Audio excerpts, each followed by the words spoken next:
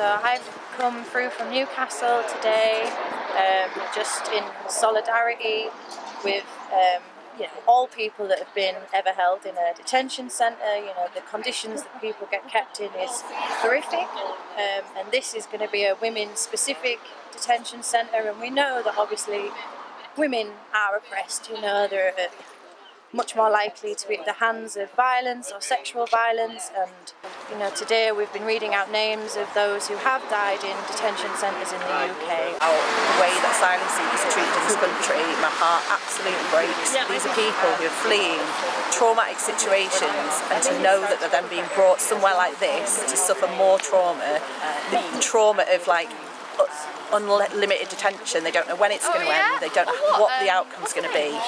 I just felt it was important to be here, and especially as it's a vigil to people who have actually died in detention. People are suffering abuse, people are dying, people are sick and not getting treatment, and they need acknowledging and remembering, and that's what we're here for today.